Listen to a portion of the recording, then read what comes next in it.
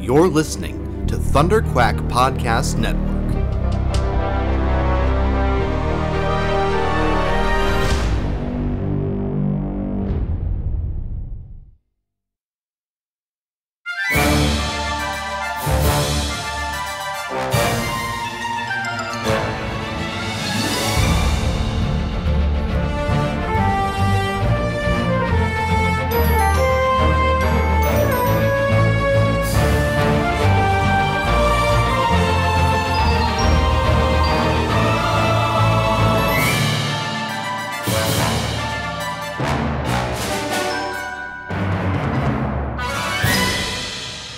Hello there, and welcome back to Force Perspectives. I am your host, Michael Cohen, and joining me, as always, my favorite Star Wars medium, Joe Hogan. You just live life in the fast lane with those compliments, sir. Let me tell you. Hey, listen, Joe. Mm-hmm. All right? This is the last that's all episode. I do on this podcast. Okay, yeah. Yes. Shut up and listen. This is the last episode before the end of October, so I'm gonna go ahead and just give myself a plug for all my art over on Instagram, TikTok, Blue Sky now, because Twitter is dying the death. Hopefully, I don't know.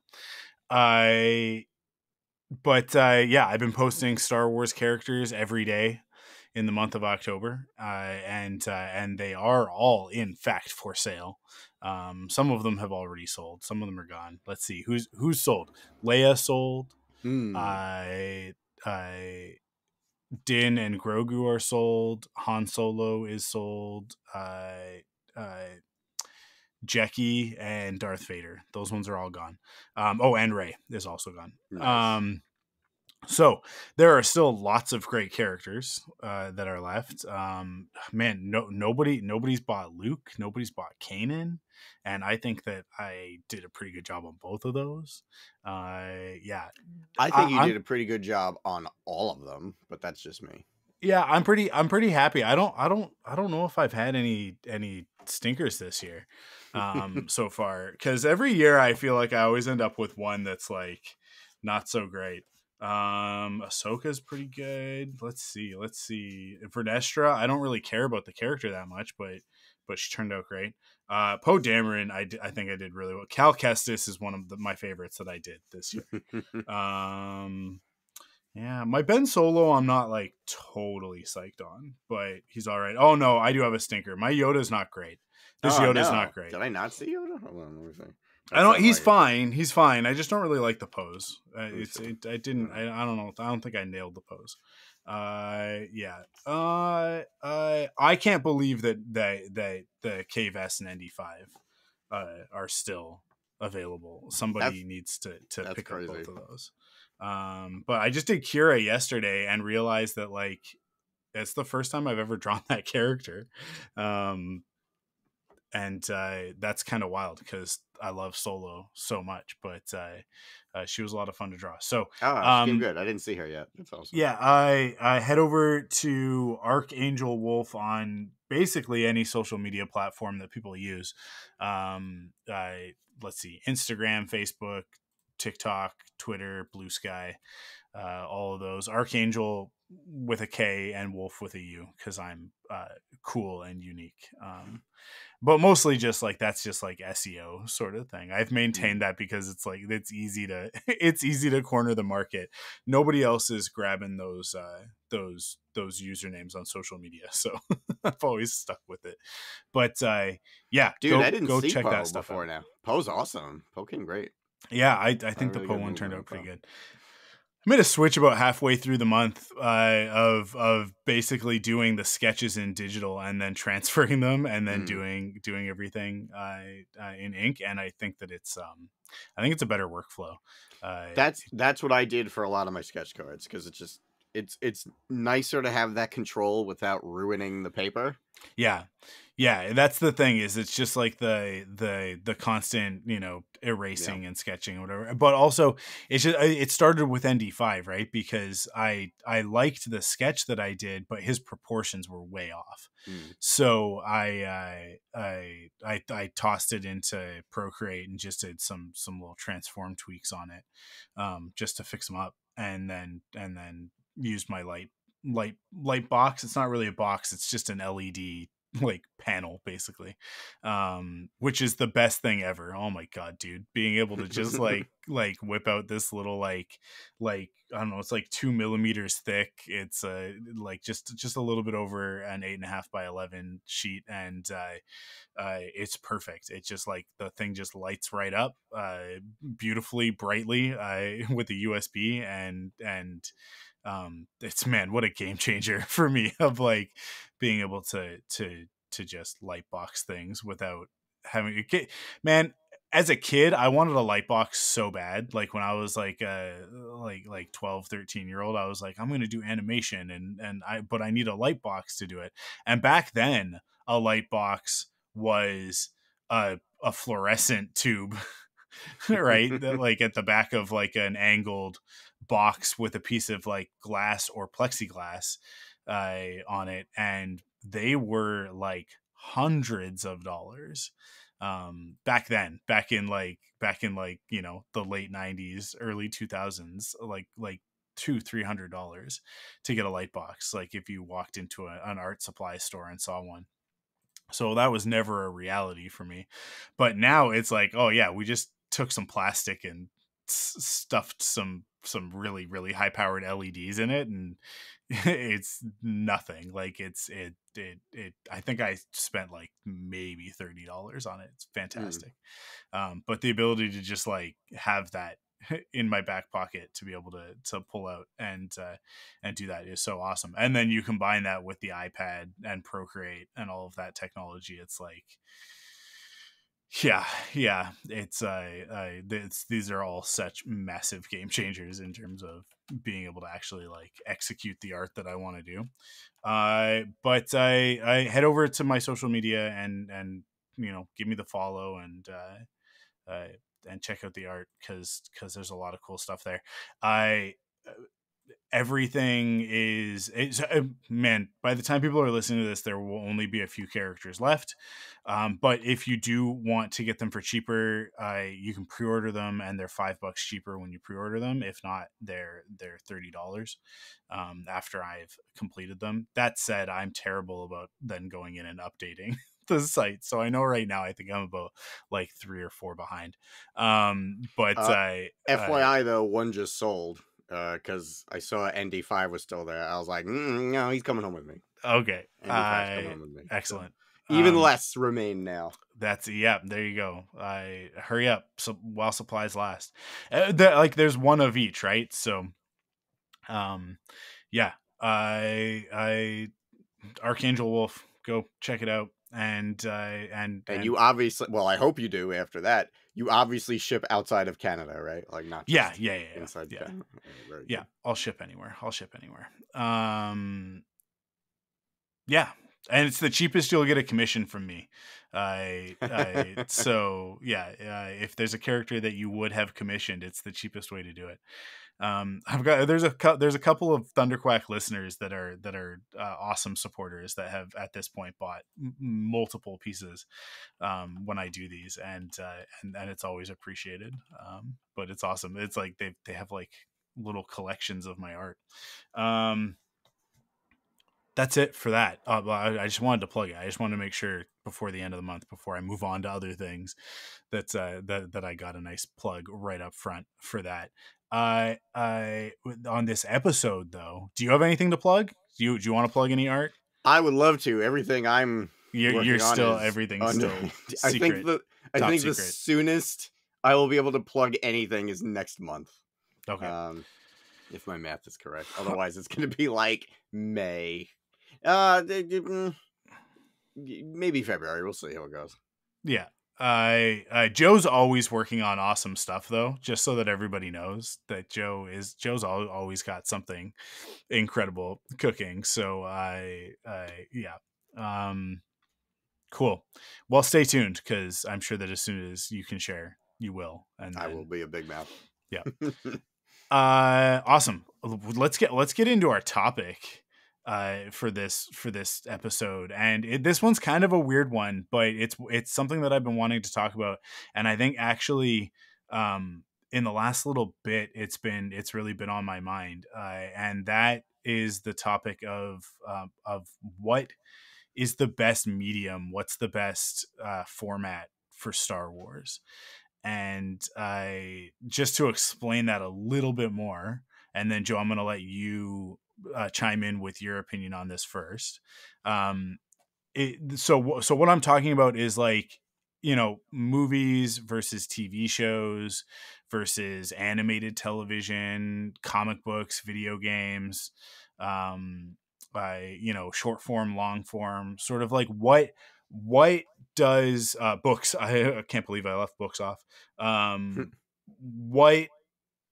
What format is best suited for telling Star Wars stories? Because I know I have a lot of opinions on this. I think you and I are pretty aligned on this, so I don't think there will be a lot of arguing in this episode. But I think that there's still a lot to discuss about sort of the benefits and the drawbacks of one medium over the other. But yeah, I know. I mean, I know for a fact that we kind of align on what the most important ones are, what the best ones are. But I'm kind of curious to know how you feel about some of it, because I feel like I have a slightly controversial take on this, which is that films are far from the best. As a matter of fact, they're pretty low on my ranking of all the things that I just listed. Okay. I think that actually the films, although obviously that's how the franchise was established, I don't think the films are why Star Wars flourishes, and I certainly don't think that the films are what have given them staying power. I think that there are other mediums that have done that, but I want to hear from you first. What do you? Let's start sort of with the bottom. Like, what do you think is the medium that's sort of the least suited, or I don't know, maybe even not even least suited, but just the one that's never really been taken advantage of? Like, how do you feel about that? I don't know what the bottom is. I really honestly, like, I just kind of thought about the top ones. So I mean, I guess I'll just go through my order real quick. So animation, right? Television animation is my number one. My number two, which I think I have more to say about, so I might just let you kind of go for the animation stuff and talk about my number two myself. Video games. Video games, I think, is one of the best ones. I also really, really, really love Dark Horse era Star Wars comic books. I think they absolutely crush it. I'm not a big fan of the Marvel ones, like the new ones. I mean, honestly, I haven't read the original Marvel ones, so like I don't know. I assume not, because they've never really been that well loved in the community, from what I understand. Like, I've just heard what I've heard, but I never really checked it out for myself, so I can't say. Probably put the films in after that. I do like the novels, so the novels might be under the films. What's left? What am I missing? What did I leave out? TV shows, as opposed to film, right? So short form versus long form, I guess. Right. I might put the TV shows above novels, but still under the films. And then is that it? Is there anything else? I mean, like, bubblegum wrappers and movie tie-in commercial campaigns, and like there have been very, very many formats for Star Wars over the years. Sure. Newspaper comic strip is one that I actually like would put in there seriously. Okay. But here's one. What about like tabletop gaming? Because weren't there like a lot of RPGs Yeah, and that's a stuff really like that made. yeah, that's a really great point, because there is actually a lot of like actual world building and storytelling that happened through the West End Games stuff back in the day before there were really a lot of novels. I can't place those. I never played them, so I don't know. Yeah, Like I don't yeah. know that I would be I able mean, to. I can talk about it a little bit, Okay. because I've played them a little bit, but mostly I know them historically as like Okay. the places where a lot of the information that became canon started. Pablo Hidalgo, back in the day when he was a more public individual before, people turned into assholes on the internet, and like really targeted him as the problem with Star Wars. I will never understand that, because Pablo is a wonderful, beautiful human being and has like dedicated his life to just talking about Star Wars and consistency and canon and continuity and stuff like that. Like that's kind of his jam. And I somehow that made him a target. I mean, like every time that continuity was broken by one thing or another, I at a certain point people started blaming Pablo as if he was making the decisions, right? And it's like, no, he's kind of like him and like Leland Chi, right? They're kind of like lore keepers at Lucasfilm. They're the people that other people go to when they're writing a story and go like, okay, so we're thinking of doing this.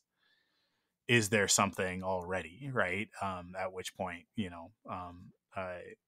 these individuals within the story group will be like, yeah, okay, so there's this and this. Do any of those fit, right?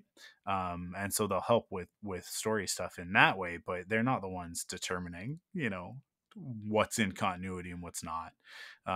But yeah, I mean, like really around the beginning of the Disney era, everybody started going after Pablo, and that's such an injustice, because he's put so many hours into curating incredible things like the visual guides and like sort of like the essential guide type books, which I would say is like another sort of like separate from novels, right? The the source books, similar to uh things like role-playing games, right? Like the like essential guide to vehicles, or the essential guide to weapons and technology, and essential guide to aliens. Like if you look at those old books from the 90s, there's so much lore in those that gets sort of collected but also elaborated on in some instances, right? Like the essential guide to vehicles, I think that they're separate books. I think the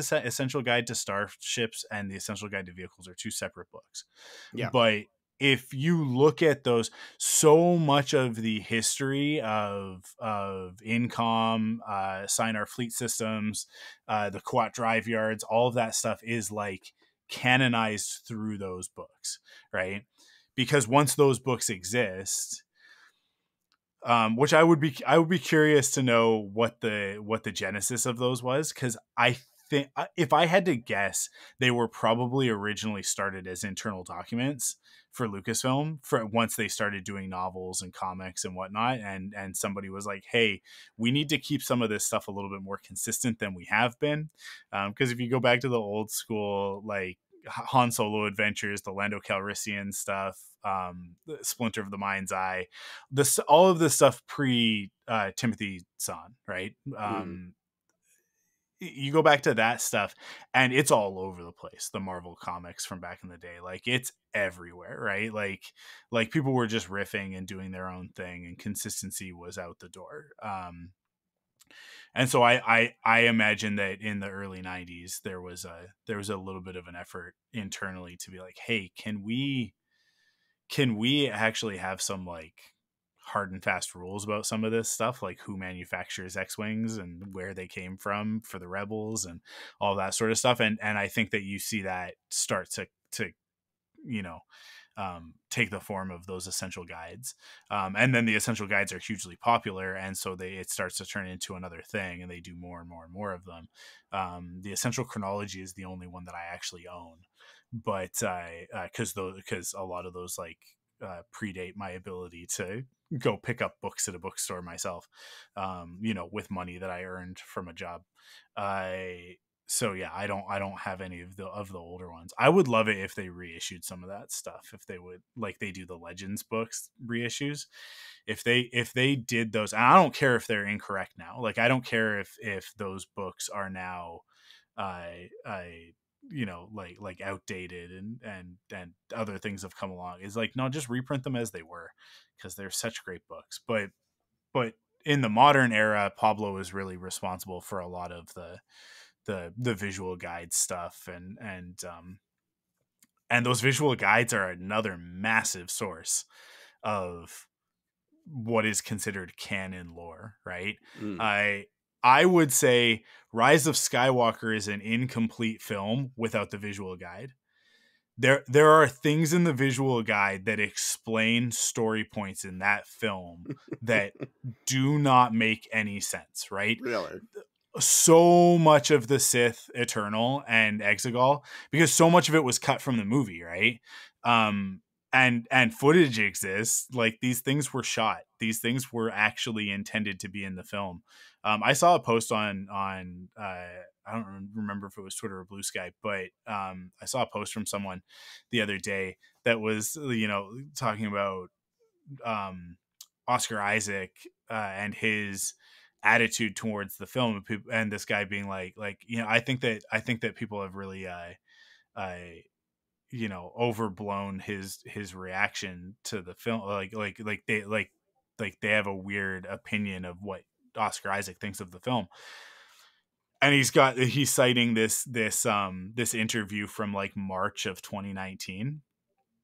Well, in March of 2019 they hadn't even done the reshoots yet, right? So in March of 2019, Oscar Isaac probably had one opinion of that movie. And then by the time that he actually saw it and then was doing press for it, I think of the junket that they did at Disneyland, at Galaxy's Edge, where they've got like the Millennium Falcon in the background and all of that. And this is like right before Galaxy's Edge started. No, I guess it would have already been doing previews earlier that year, earlier in 2019.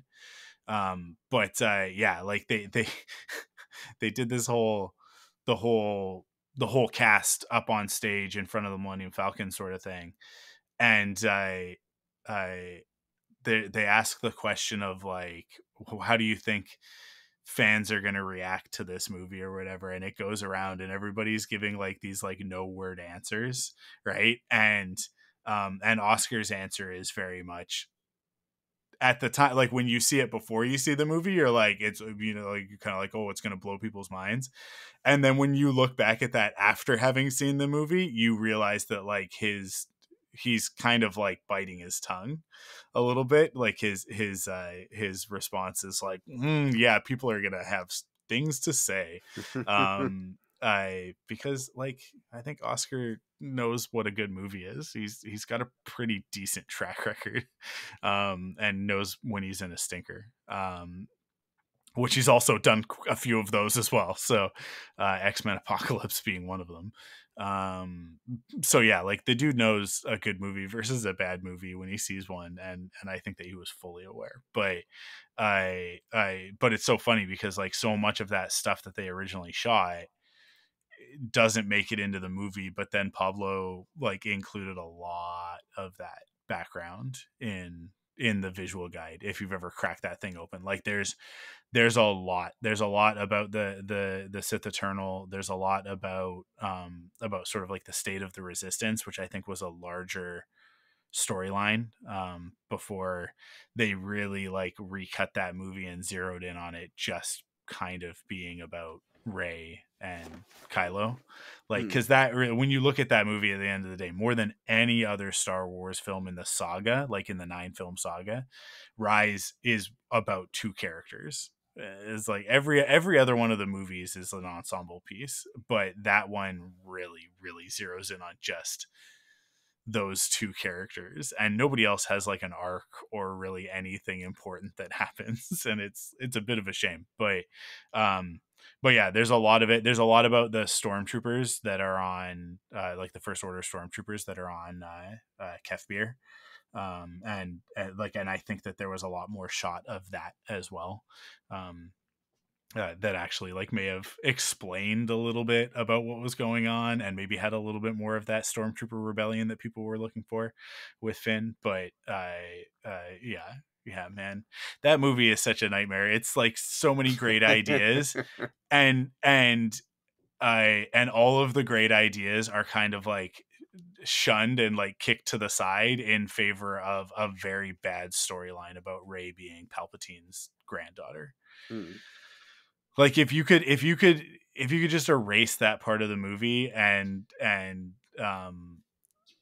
tell the rest of the story and like focus back in on the other characters, I think that there was probably a good movie in that first, in what they originally shot, but then all of the reshoots. Oh my god, nightmare! What a nightmare. But yeah, the visual guide actually kind of rescues a couple of elements of that movie for me, because it elaborates on things that the film just absolutely glosses over or cuts out entirely. A lot of the Exegol stuff is just cut out entirely. That's where a lot of the background of the fact that like there's nothing in the film to tell you that planet that the movie opens with is Mustafar. Right? Yeah. Because how would you know? How would anyone know? No one would know, right? Because there are trees growing, there are these people there that he's fighting, and like none of it has any context. Even if you read the what's the novel?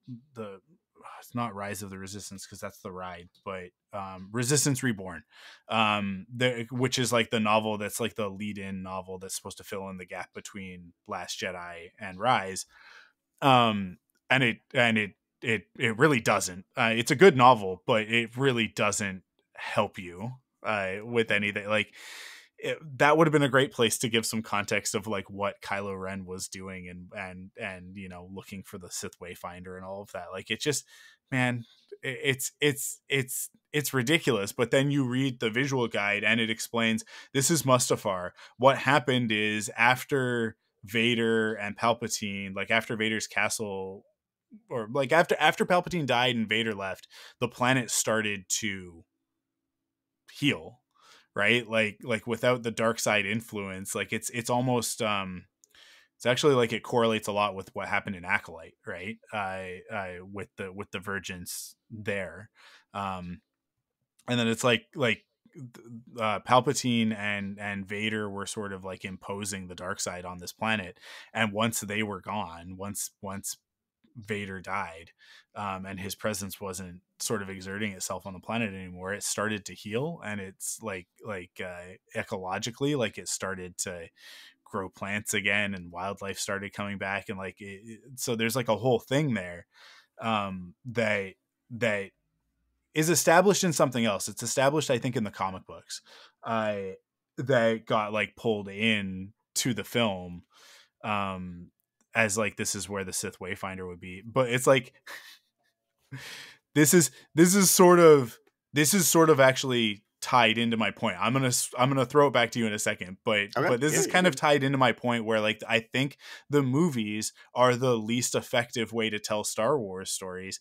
because Star Wars is really cool when you can be weird. It's really cool when you can get like into this esoteric like world building lore stuff, as long as it's also story driven and character driven. Like that stuff is really cool, and the movies just oftentimes don't have enough time to get into that. And Rise of Skywalker is such a perfect example of that, because you're on this, first off, you have a limited runtime that the film can be, and second, like production schedules are what they are, right? And movies cost a lot more money than any of the other mediums that we're going to talk about. So the ability to tell a story effectively is really, really handicapped by those facts. And that opening of Rise is such a perfect example of it, because originally Kylo Ren is meant to go into Vader's castle in order to sort of like find clues that take him to this creature called the Eye of Webbish Bog, that was like, it's like this parasitic spider thing that's like attached to this giant baby inside of a swamp, right? Like this weird baby alien thing that it was like on the, and the art book shows you what this was supposed to be. And they apparently filmed a bunch of it. They filmed the Vader's Castle stuff. They filmed the Webbish Bog stuff, but for whatever reason, like they just have Kylo Ren running through a forest, chopping people up, and then he just opens a sarcophagus that just has the Sith Wayfinder in it. Wayfinder, yeah. And it's like what could have been 15 minutes of the coolest cold open in Star Wars, right? Because if you think of it as like an Indiana Jones cold open starring Kylo Ren on the search for this Sith Wayfinder, like what a great way to open a Star Wars movie. What a fucking incredible opening to a Star Wars movie, right? And what it gets cut down to is this 5-minute thing. And why? So that we can have more time to I don't know, talk to Palpatine about Rey being his granddaughter, because that's not in the original screenplay. FYI, for everybody that doesn't know that, that's not in the original draft. So what they shot before reshoots, what that was never part of it.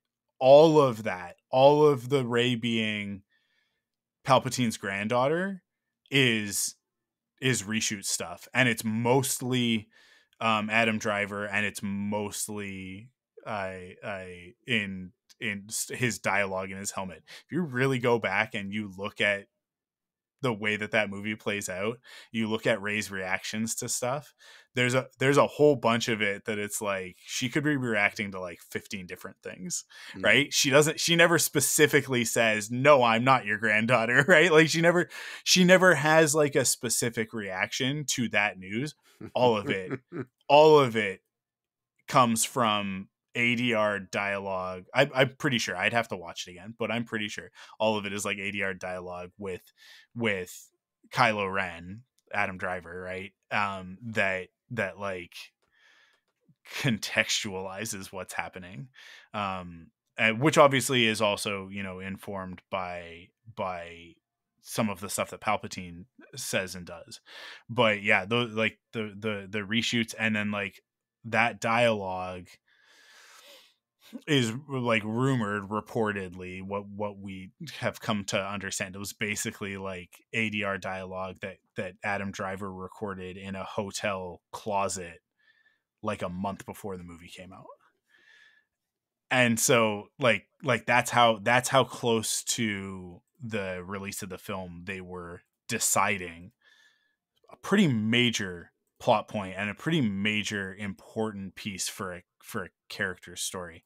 I like the legacy of a character that you've sort of like pinned a lot on. Like I don't know, to me it's one of those things where it's like I really think that if this was a good decision, that there would have been more conviction and it would have come a lot earlier.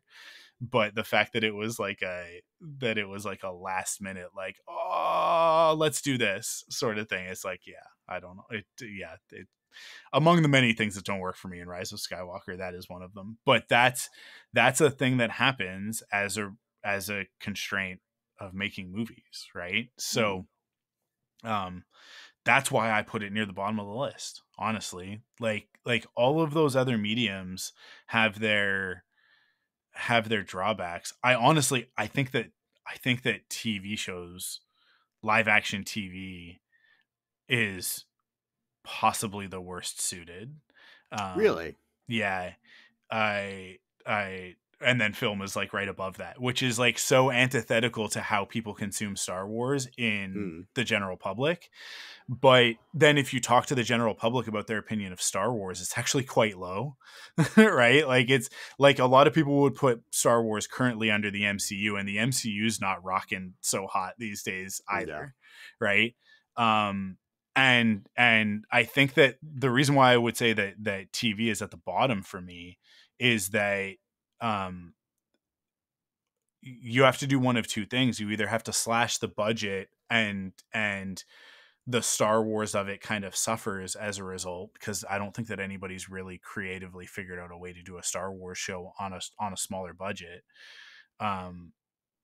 Or you have to inflate the budget, at which point there's no way for the show to be successful from a financial standpoint, meaning that we get one season of Acolyte, which is establishing an incredible story.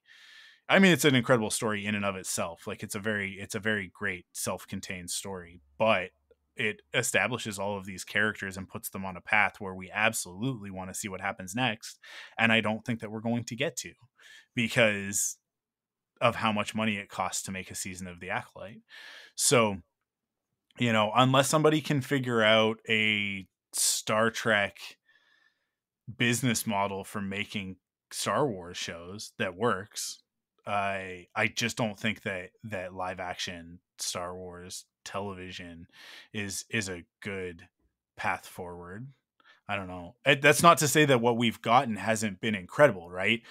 I think Acolyte is some of the best Star Wars we've ever gotten. I think that Obi-Wan Kenobi is an incredible show. I love it for the story that it tells. But what I just talked about, that budget stuff, is a major reason why that show doesn't hit with a lot of people, because they can't see past the budget stuff and the constraints that story is told under, in order to see like the important thematic stuff that's going on with Obi-Wan and Anakin and Leia, right? Because I think that story is absolutely worth telling. I just think, like, if you did that in an animated form, you could have done 10 times more story than what you did, and given so many things so much more time to breathe, right? And you'd be way less constrained by time periods, all like that. So, like, we got to do all this stupid de-aging stuff in order to tell some of these stories. We don't we don't right? We don't. But they choose they to. do. We don't. We don't. I mean, I'm thinking specifically when it comes to Obi-Wan, right? Like, they want to do the Clone Wars flashback stuff, and in order to do that, there's a certain amount of the de-aging that has to go into it, right?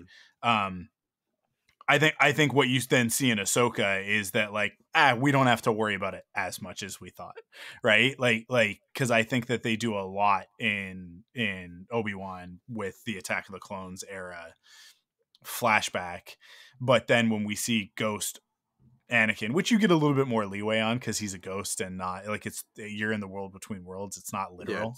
Yeah, it's darkly lit, which like everything that's darkly lit CGI, like, you get away with a lot more in general. Yeah. But at the same time, it's like, in terms of like what you're gonna get away with, I think you get away with a lot more when the story supports bringing the character back for whatever reason, right?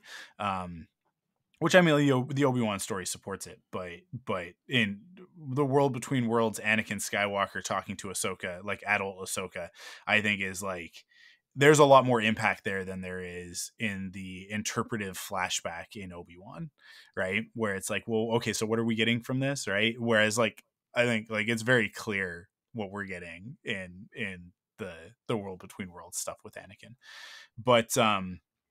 But if you're in animation, you can do whatever you want, right? Sure. Like, you can flash back, you can flash forward, you can flash sideways. Like, it really doesn't matter. I'll use Marvel as an example. I know that not everybody else is down for What If. I think that of all of the television projects, What If is the most successful for me personally. That's a really fun one. It's really good. Because the thing about What If is that we can go anywhere, we can do anything, right? Because it's animation and the sky is the limit. And yeah, there are still budgets to be worried about, but the types of stories that they've told in What If with the Marvel characters have been just off the wall stuff. Like crazy things that you'd never get the opportunity to do in live action with those actors, for budget reasons and for even just like getting them to commit to do some of these things, right? And you can jump around to the timeline, you can jump around in multiverses, obviously, because that's what it is. So yeah, just points in the win column for animation, right? But yeah, I think that live action television is such a tricky beast as it is, that trying to do something as grandiose as a Star Wars story on the scale that the audience expects it to be is a no-win scenario. You're just like, it's to me, it's a bit of a non-starter, and I know that it's what everybody wants, right? But like, I think Mando does it the most successfully in over the long term, right? Obviously, I mean, it's the only show that is running over the long term, but but even that, people don't understand. People don't get, and they don't change their expectations for it. They want it to be as good as a Star Wars movie in terms of like budget, in terms of like special effects, locations, whatever. And they don't understand that, like, guys, this is like the equivalent of Batman 1966, right? Or Star Trek The Next Generation. Like, that's what it has to be. It's a 2020s version of those types of shows. And even then, because we stick to like 10 episodes, they put a lot more budget into each individual episode. But I would rather at this point have 20 to 22 episodes of a show, right, at a lower budget, that is more focused on characters, that's more focused on the story, and less focused on set pieces and ridiculous special effects and that sort of thing. Because I think like that's kind of what people react to when they're reacting negatively to these shows, is that because we want to do a big space battle, or we want to do a lightsaber fight every 3 episodes, or we want to do, these alien creatures and ridiculous locations, right? Fantastical places, that, we have to condense the story into 8 episodes or 10 episodes or 6 episodes. And that just doesn't give enough opportunity for the characters to have moments, right? So even the animation having 13 episodes in Bad Batch, I think, is better, right? Let me ask you for clarification on that. Yeah. You're saying because of all of these, like, the big action set pieces and like, because those are beats that you kind of like have to include in a Star Wars story, that's the reason that 6 episodes isn't enough for character moment. I feel like it should be plenty. On paper, 6 episodes should be plenty for like getting attached to a character and having them grow. Like, that sounds like a ton of time. Yeah, but you're saying these other things are almost like getting in the way of it, and that's like, I mean, I'm trying to understand. Yeah. Okay. I think it, when I compare it to Star Trek, which Star Trek is suffering from a lot of the same issue right now, because it's doing like these 10 episode seasons at a higher budget with better special effects and all of that sort of thing, right? But Star Trek still remains very focused on character, and as a result, I think like they're doing it more successfully. I would still, even there, say like I would love to get 20 episode seasons. I don't know if 22 to 24 episodes is necessary. I think that like 18 to 20 is a nice sweet spot in between the like 8 to 13 that we kind of have gotten used to in the streaming model, right? But Star Trek is a good example. Another really good example is the Netflix Marvel series, right? Daredevil, Jessica Jones. I know that other people don't care as much, but Luke Cage, I think those 2 seasons of Luke Cage are phenomenal character studies. And if you skipped those, go back and watch them. They're so good. They're so good. Where Luke Cage starts at the beginning of that versus where he ends at the end of season 2, and Defenders is in there as well, and Jessica Jones, because he shows up in the first season of that. I don't think I've watched the second season of Jessica Jones. I don't think he's in it, but even Iron Fist, like, and I know that that's not a popular opinion. I think that Iron Fist is a good show. It just is not what people expected from it. I have a question that from you, my Yeah. challenge to you is to answer this in 5 sentences or less, because this is going to be an insane tangent. Why were none of those characters in the MCU after they made it seem like, yeah, we're connecting everything to the MCU? Like, that was my understanding when they were like, we're bringing in Luke Cage and Iron Fist and Daredevil and Punisher. They're all part of the same universe. And then none of those characters showed up until, I think, Matt Murdock showed up in Spider-Man at some point. But, like, they made it seem like, yeah, this is all tied and connected. Why did that not happen? Why weren't they at the end of Endgame when everybody got together to fight? Yeah. They were called shots that didn't pan out. Okay. That's if you want it in one sentence, that's what it is. Yeah. They were called shots that didn't pan out. Yeah, I think that Marvel, Kevin Feige, Disney, Netflix, well, like they bit off more than they could chew, and I think that fan reaction didn't match with the expectation that Disney had set, and so those characters were kind of dropped. Except for Daredevil, who gets to come back, right. you know, gets to really come in back his fashion. Yeah, and now he's getting his own show. So like, and we'll see what that means for everybody else. But like those shows I think are a really great example of what you can do with a few more episodes than what Star Wars has been giving itself. I think even like Andor is a really great example within Star Wars of what you can do when you give yourself a little bit more breathing room. Yeah, absolutely. Because I think like those are much better written television episodes than anything else. Like I know that I have my opinions on Andor, and where it fits in Star Wars. That is not to say that it is not easily the best written of the TV shows. Like easily, hands down, by a long shot, it's the best written of the TV shows. I think Acolyte is the next one, and even for like Acolyte is not as close as Andor is. The problem with Andor is that in order to do that, they eschewed a lot of the things that make Star Wars. And that's kind of getting to my point, right? Is that like you want to maintain what makes Star Wars, sure. But in order to do television successfully, you have to sacrifice some element of what makes Star Wars, right? And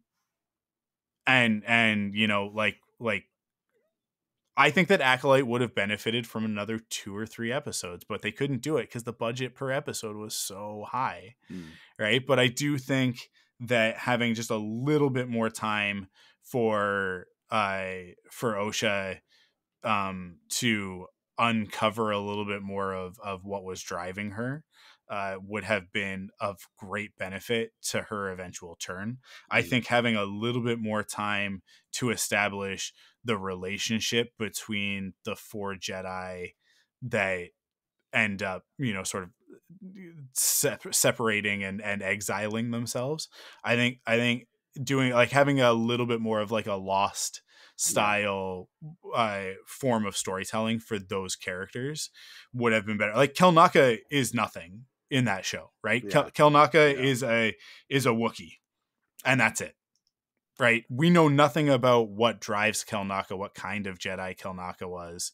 Right. Like so that like when I look at a show that I really, really, really love, and that really like hits all of the Star Wars beats for me, in perfect mixture, right?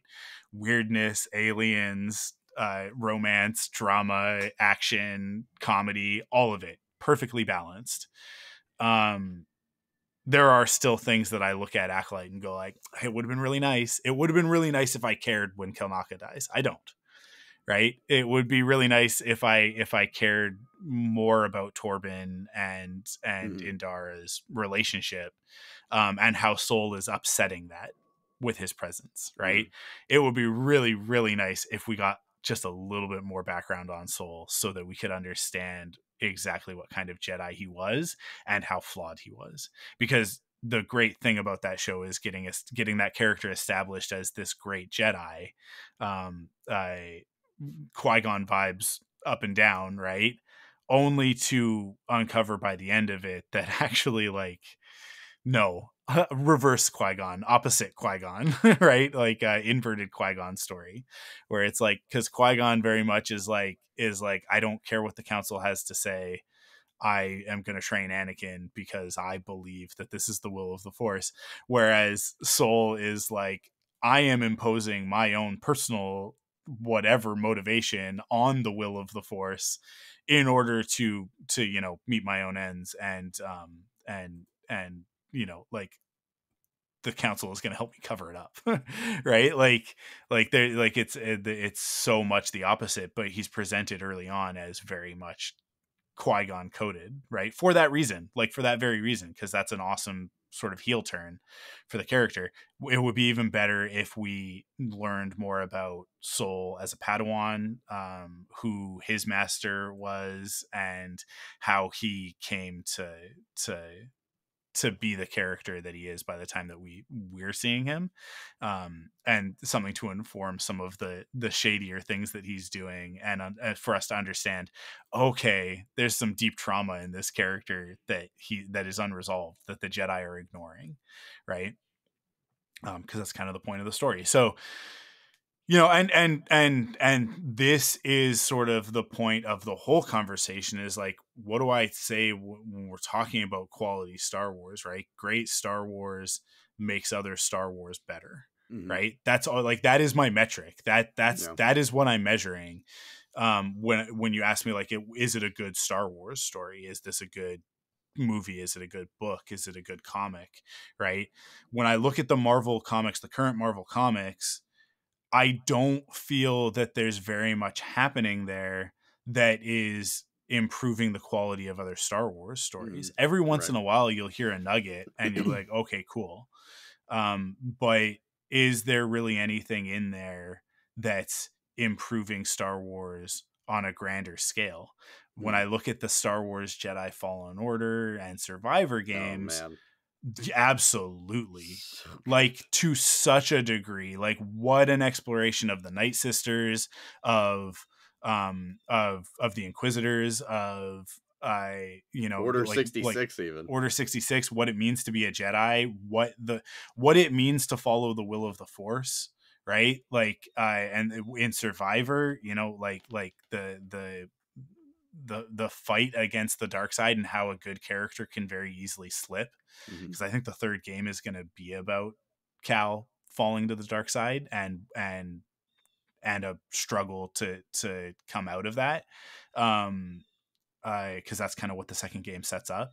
So yeah, like great Star Wars makes other Star Wars better. It allows us to look at other Star Wars with a new lens, to add new things to it, and get more context. That's Obi-Wan Kenobi is a successful series, because now I cannot watch the original trilogy without every single second that Leia is on screen thinking about that story, and how that story, maybe more than anything else that we know about Leia's past, made her General Organa, right? Made her the woman that is able to grab that blaster from Luke, and somebody's got to save our skins. That was from Obi-Wan. It's from that show, right? Because part of it comes from Obi-Wan Kenobi himself. A big part of it comes from Tala, right? Like, Leia putting that holster on at the end of the show, that was Tala's holster, and what Tala stood for, and the risks that she took, and the sacrifice that she made, I think is so integral to who Leia is as a character, that as I talk about it right now, like, it makes me emotional. Right? Because that character, like, Tala is such a great character that we get to live with so briefly. Again, if we had 2 or 3 more episodes, think about how much more we would know about that character, how much clearer it would be that there was a little bit of a thing, a little bit of a tension and a chemistry between her and Obi-Wan. And how much better it would have been when she does sacrifice herself, and Obi-Wan is once again on the receiving end of that trauma. Right? But what does he do with it this time? Because I really think that that's one of the important parts of Obi-Wan Kenobi, is, like, when Satine dies, Obi-Wan reacts in one way. When Anakin falls and Padme dies, he reacts in another way. And I mean, even go back. I guess it starts with Qui-Gon, right? With Qui-Gon's death and the way that he reacts to that. So it's like, how does Obi-Wan Kenobi process grief, right? And the way that he processes Tala's death and sacrifice is so different from any of those other ones because of the journey that he goes on, right? So it's like that, all that stuff. It's like, that's what makes good Star Wars. The shows have managed to do it. Like, they've been successful. So it's, when I say that they're at the bottom, it's not that this isn't a quality judgment, right? This is a matter of like, which one of these mediums sets you up for success, right? Which one of them has inherently the qualities required in order to tell a good Star Wars story. And I just think that telling live action television stories is at such a disadvantage over any of the other mediums that I have to put it at the bottom.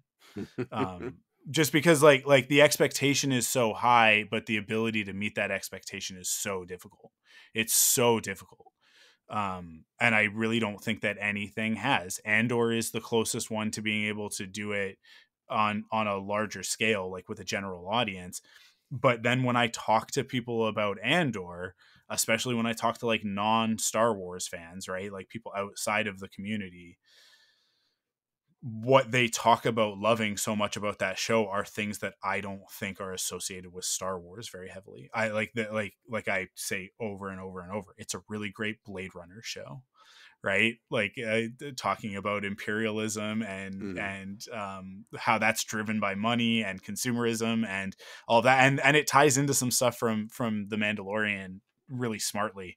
But yeah, it's such a difficult thing to talk about with people, because it is very much like, okay, cool, so you like the things you like about Andor are not Star Wars things, and the things that you dislike about the other Star Wars shows are the Star Wars things. So what you're telling me in that is you don't actually like Star Wars that much, right? And having that conversation with people, some people that I've had that conversation with, they're like, huh, okay, interesting, right? And it's like, it's okay, like you can still like Star Wars, but if you tell me that like you like the dark, edgy, gritty, noir aspects of Andor, but that like you hate Jar Jar Binks with every fiber of your being, I think maybe Star Wars actually isn't for you. Like how many of these other Star Wars things have you bounced off of for similar reasons? Well, then I hate to break it to you, it might not be the franchise for you. I think there are other things where you'll have more fun. Like I think Blade Runner and the Alien movies are probably more your speed. That's what you're looking for. And I can recommend a whole bunch of sci-fi and fantasy for you that is along those lines. But yeah, yeah, it's just like that's an interesting thing that I keep coming up against, and it's because of the TV shows. Like that's what has started that conversation more often than not, because everybody feels like they need to watch them, but then they don't really like them. Right? Like the people who will watch Andor and say that they love it and then turn around and tell me that Mandalorian isn't for them. And it's like, well, what is it about the Mandalorian? It's a little bit too goofy. It's a little bit too silly. Like it's a little bit too campy. And I'm like, well, listen, Ewoks are not a serious concept. Yeah. Ewoks are a subversive comedic bit to make a point about, don't underestimate the little guy, right? And that's honestly, that's at the core of Star Wars. So if you don't vibe with that, if you can't get down with that, there's a lot of Star Wars that's going to bounce off of you if that's not your speed. And that's fine. Right. But yeah, like TV, I just think like is like I said, it's just at such a disadvantage. And then right after that is film, because with the movies, there's just not enough time. There's not enough time to tell as good of a Star Wars story as you can tell in other formats. So you want to talk about video games though, and I kind of stole a little bit of your thunder by going into Fallen Order. But I want you to take over for a little bit, because I just talked a lot. about sort of my thesis on this, and then I think then we can come back, really quickly talk about comics and novels, Sure. but then wrap it up with the animation thing. Yeah, cool. I mean, look, this is video games in general, right? Like, other than being fun to play, like I think one of the core important things you need to nail in a video game is immersion, right? And Star Wars has such a wonderful, I don't even know how to articulate it. It's just like leaving our galaxy to go to the Star Wars galaxy is like one of the most one of the big draws to Star Wars, right? Is because it's so different but similar, but like just getting to visually kind of be there and experience it is just something that's just, I don't know, man. Like it's really one of the biggest draws of Star Wars to me. And just, the budget of a video game, whether it's Star Wars or something, that takes place in our world or a fantasy world or whatever, like all of those assets for the most part need to be created, right? So you're really, depending on how big your budget is, of course your budget's always going to matter, but for a Star Wars game, for the most part, the budget's always going to be there. Like, a lot of these companies realize that, okay, if we're putting together a Star Wars game, we really need to not be cheap with it. So I feel like the budget has never really held too many Star Wars games back. But for me, the draw of that, of a Star Wars video game is that not only am I just there, like it's so easy to feel like I'm in this galaxy now. I'm the one making the decisions. I'm the one, kind of, it's the plot's being moved by me. It's not just happening. I'm not just along for the ride. Like, I'm the one deciding, okay, I'm going to do this. I'm going to do this. I'm going to do that. So many Star Wars games, even, is it perfect? No, but like so many of them even give you the option. Do you want to be light side? Do you want to be dark side? Mm-hmm. Then you have games like Star Wars Outlaws, where like this is the game I've waited my whole life for and didn't like realize it until I was playing it. Where you don't have to be a Jedi to still have an insane Star Wars adventure. I don't know, man. It's just being in that galaxy, getting to dictate what you do when you do it, and just the luck that we've had so many like awesome Star Wars stories told to us with so many like awesome characters. And part of the magic of video games too is that every game is going to be different. And it goes back to my favorite Star Wars in general, is anthology Star Wars is always the most fun to me. Like, I love my big, narrative arc Star Wars, but for me, Star Wars is at its best. Like, the Star Wars I enjoy the most is anthology Star Wars, where all these different creators can kind of come in and bring something different to the table and like do their spin on things. And some stories are going to be funny, some stories are going to be scary, some stories are going to be exciting and energetic, some are going to be pulled back and low key. And I don't know, man, like I love that aspect of Star Wars video games, is that every Star Wars video game is going to be totally different, and you get to, you're the person, like it's you understand the character motivations better than anybody because you're the one making the decisions. Not every, like I said, not every game is full blown, Mass Effect or anything where like you really have more influence over large events of the story itself. But I feel like it hits home a little bit harder when you're the one getting shot at, right? Like, you're the one, deciding, okay, these are the things that I want to prioritize. So it just works really well for me. And that probably also comes from the fact that, I enjoy video games at large in general. It's like, I'm not just playing Star Wars video games. Like, this is just something about video games that I appreciate, like, from the ground level. Like, this is all already something that I enjoy. And the fact that we get to do this in the Star Wars galaxy, and there's so many games that do it well. It's just like, oh man, I always feel like I'm eating well with Star Wars games. Even when there's, there was a couple of years where there just wasn't a lot being released. But I feel like it's going well now. And that's not to say that the games are perfect. Like, even the modern games are not perfect, but man, I don't know. I really liked the single player in Star Wars Battlefront 2. I really love the story in Star Wars Outlaws. Obviously, Jedi Fallen Order, Jedi Survivor are pretty well liked by the public and critics. So and you already kind of articulated why they work so well. But then you go back to simpler games like Dark Forces, Jedi Knight. Like, Jedi Knight was, I feel like, one of the first games to ever give you that opportunity to make your own decisions. And then you have, I would argue, Republic Commando is the first time we ever saw clones with personalities, and they executed it in a way that, we didn't have D. Bradley Baker at the time, who was, a masterclass in voice acting and portraying characters. But, they made, I think, a very intelligent decision to only have Tamora Morrison as you, the first person character.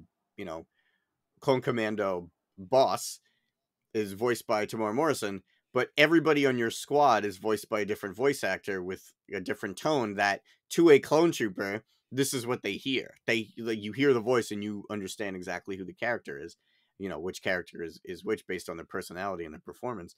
And then they told this like cool little tactical clone trooper story, and like they had all this different personality, and there was this, there's nothing mind-blowing about the story, but like it just kind of led the way for the kind of stuff we would get later, where clone troopers really do have that individuality.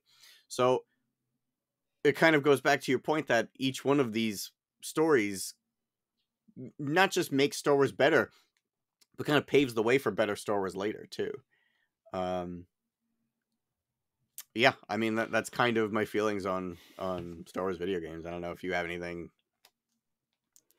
to add. I'm sure you do, because of course you're a lot more articulate and well thought about things than I am. But yeah, I think one of the reasons why Star Wars video games are so high up on this list for both of us is because it gives us the opportunity to engage with the different elements of Star Wars at the pace that we choose, like the really good ones, right? So I'm thinking of Outlaws, I'm thinking of the Jedi games, I'm thinking of like the Dark Forces games, even to a certain degree, Knights of the Old Republic, right? The games Rogue that are Squadron a little too, bit like the games that are a little bit more open give you the ability to explore the like the background and the lore aspects of Star Wars. So like Outlaws, the Jedi series, the KOTOR games, like there's a lot in those games to walk around and find, right? Yeah. That exploration part of it. And if you don't want to do that, you don't have to do that. Like you can absolutely skip those parts if that part of Star Wars is not interesting to you. You don't have to read the codex entries. You don't have to search out every little data, spike thing or whatever the collectible is in the game.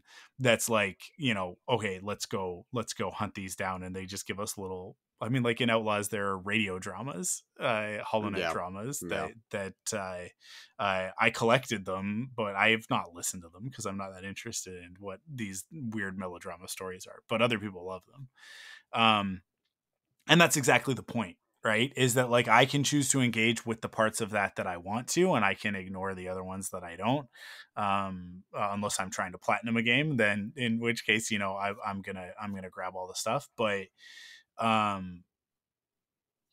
like you can take that part, you can take the action, you can take the story, and you can sort of like digest them at the pace that you want to.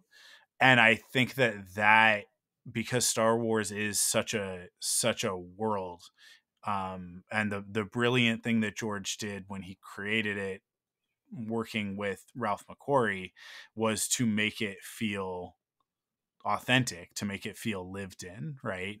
And to give us that element of it where you really felt, unlike the sci-fi and fantasy that had come before, with maybe the exception of Star Trek, it didn't really feel like that was a place I could go, right?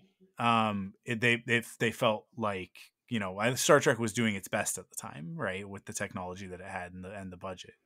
But the Enterprise felt like a place you could go. The Enterprise felt real back in the day, but the alien worlds were just sets in a TV show, right? But Star Wars, I think, was really the first time that one of these worlds was presented in a way where it was like, Tatooine's another planet. And it's not. It's Tunisia, right? Like, they just filmed in the desert. But the way that George presents it on screen, it feels like a legitimate other world. Yeah. With the aliens and the spaceships and the vehicles and the creatures, and the Jundland wastes are not to be traveled lightly, and you know, like they were frightened off, but they'll soon return in greater numbers. And it's like just these little bits of dialogue, as Jawas, filthy creatures, right? Like just these little tiny bits of things that we just get kind of drip fed it over the course of the first third of that movie, that allow us to believe that this is a real place. And then from the visual design standpoint, like I said, with Ralph McQuarrie, it's like, you know, but that through to the people who actually made the sets, made the creatures, made the effects, and all of that sort of stuff. It ends up being this place that we believe is real, that we believe we could go to, even though we know it's fake. We know it's a made up movie story world, right? And then the video games give us the opportunity to live that out. Like, that really is, I think, the most important part, in a way that even going to Galaxy's Edge and walking around Batuu, which is very cool. It's very fun. I guess that's another medium that we really haven't talked about. Technically, because there is storytelling. There is storytelling happening there, right? Yeah.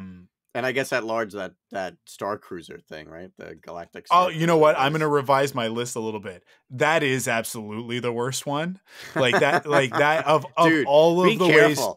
People who have experienced it, yeah, it's like a cult. Like, it's a little scary how, like. But exactly, right?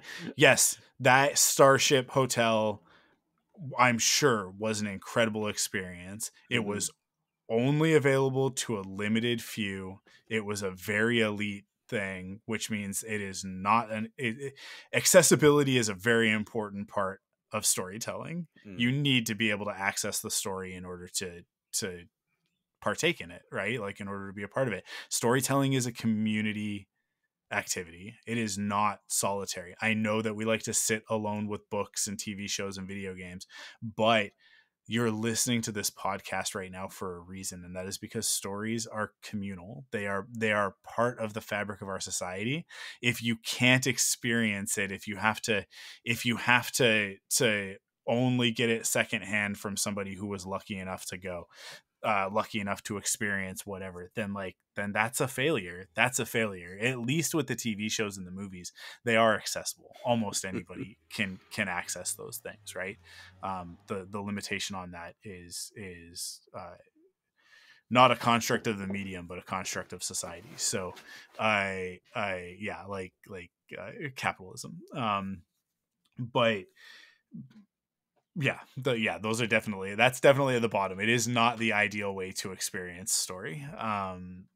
It is a very fun way to experience story. It's a very engrossing way, but the same things that are great about that are available in a game like Star Wars Outlaws, and it's much more accessible in Star Wars Outlaws, and it's actually much better executed. And even though I am holding a controller and looking at a TV screen as opposed to being physically in a place, I am much more engrossed, and I am much more in that world, in those experiences, than I am in the theme parks. with the theme park experience. I think everybody listening to this should know, like, I love theme parks. I love that experience. I love going. The first time I played Sabacc was in a theme park, but the best times I've played Sabacc are in Star Wars Outlaws. So, like, we went to a casino this past weekend for real, by the way, and I most of the table games at this casino were absolutely just scams. They were just shell games, right? Like, you just give us money, and then here are 3 cards, and then here are my cards, and that's it. That's the end of the game. Did you win? But I did get to play blackjack, just like the most like standard version of blackjack that they had, which they called, I think, free bet or something like that. But so there were some like additional rules and some like some things to obfuscate it and confuse you and get you to waste your money. But I did sit down at that table with 20, walked away with 75, and at one point was up to $150. So my confidence playing Sabacc in Star Wars Outlaws, where, granted, the tokens allow you to alter the game significantly, but are part of the mechanic of the game. But then also you can cheat. There are 3 different ways that you can cheat in Sabacc in the game. That definitely give you the advantage over the other players. But even still, before I had access to those cheats, or even understood how to use them, I was still wrecking shop in Sabacc, and it was pretty hard to beat me, even when the computer had an actual, like, because there's one mission in that game where the computer clearly has like a programmed advantage, and I still beat them. Because I think you're supposed to lose to them the first time that you play, and then come back and beat them. But I just beat them on the first time out. Yeah, like if they, I said to Crystal and I was like, if they had Sabacc, I'd be getting kicked out of this place. They'd be like, no, you can't play anymore, because I just be cleaning up. And playing blackjack and doing as well as I did at blackjack, which is itself like a very stacked game in favor of the house. The thing about Sabacc is that it's a game that was made up for fun for Star Wars. It was not made up by casinos in order to make money. Whereas like blackjack and poker are very much co-opted by the casino industrial complex, to get you to waste your money. So like, they would never put Sabacc in a casino because there are way too many opportunities for the player to win over the house. And the way that it's presented in Star Wars Outlaws, the house doesn't win. You're just playing against other players. But if there was a way, they'd break it. They'd add additional rules, and it would be a different version of Sabacc where it's impossible to win. But standard Kessel Sabacc as it's played in Star Wars Outlaws, I would destroy at, and being good at blackjack confirms that for me. But it confirms it in a way where I'm like, don't get cocky. Yeah. like, because like I said, I put down $20 at the table. I walked away with 75, but at one point I was up to like $150, right? Which means that I lost $75 there. Like, if I had walked away with the 150, I would have had $150, sure. Right? I would have been $130 up, but then, like, because I got blackjack on one hand, which is obviously the best. It's like getting Sabacc in Sabacc, and or is it the other way around? Maybe, perhaps. Point of view, all of that. Focus determines reality. Yada yada yada. But yeah, like that it makes me go like, this is dangerous. I see how this is dangerous. But it's so funny because like Star Wars is the thing giving me context for that. It's like, I don't want to lose the Millennium Falcon to Han Solo. So I'm going to walk away now with my $80 and then go spend it somewhere else on actual things. I bought a hoodie and sweatpants actually with that money that I won. But yeah,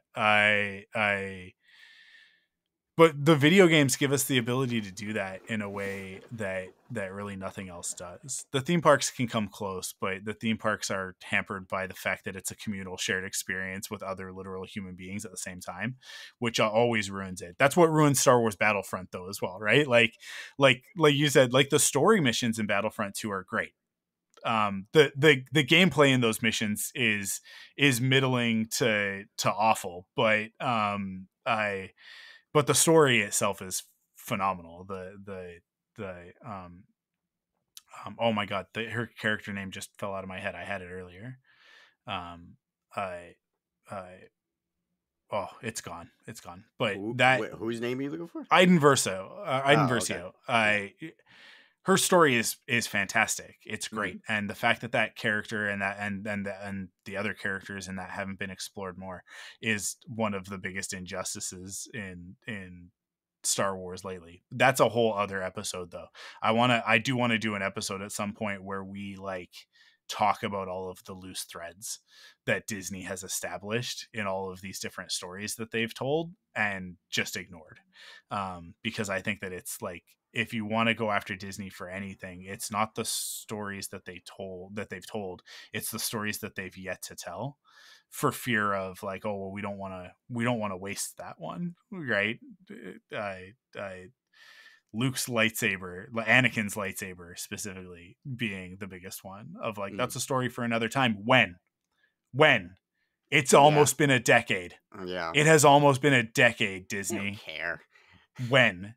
Right? He doesn't come care. on. He's like, yeah, let some nerd deal with this. I don't care about this. I need the lightsaber. Yeah. It's so annoying, so frustrating. But that's a whole other topic. So, video games are definitely my number 2. As they are for you, I think. Okay, I'm going to cut it off right there because we continue to talk about this topic for a further hour and a half, and we are already at 1:20 at this point. So tune in to the next episode for the rest of Joe and I talking about the best medium to tell Star Wars stories in. It is a great conversation that continues fully into the next episode, and it's like these are 2 full length episodes. It's not like I'm taking one episode and cutting it in half. We talked for a long time. This is a really long conversation. So I just figured we would slice it in half and I put it out in 2 chunks. So look forward to that coming in a couple of weeks. But you know what? Here's a little preview of the rest of our conversation. The novel doubles down on that and tells that story. I think you chuck the novel, you just pretend like it didn't happen. They have already done this. Disney has already done this. Yeah, for sure. And you go back and you add a little bit more to that story. What I want to see, and the reason why like Zori doesn't trust Poe, is that Leia's first mission, Poe goes and he signs up for the New Republic, right? Like he enlists when he turns 18 or whatever. And follows in his mom's footsteps. He's going to be the best pilot in the galaxy, and he is, right? But Leia clocks him as who he is, as Poe Dameron, and is like, I need you to go do this thing for me, and like that the whole thing with Zori was actually like, it was a mission, right? Because Poe is older than the other ones, right? So like in the same way that Han was older, so like in the same way that Han can have solo a Star Wars story that takes place well before anything else that we've seen him in, like well before we get to A New Hope, you have the room to tell that story with Poe as well. And Poe and Ben are around the same age. The other thing that is massively important to me is to establish that Ben Solo and Poe Dameron knew each other and were in fact friends in their childhood. Okay, that is it. Thank you guys for listening, and we will catch you on the next episode. Follow Force Perspectives on Twitter, Instagram, and Facebook at ForcePOV. And join us on Discord at ThunderQuack.com/Discord. Support the show by visiting us at patreon.com/ThunderQuack to get early access to episodes, leave a rating and review on your favorite podcast service, or buy merch at store.thunderquack.com. Forced Perspectives is a part of the ThunderQuack Podcast Network.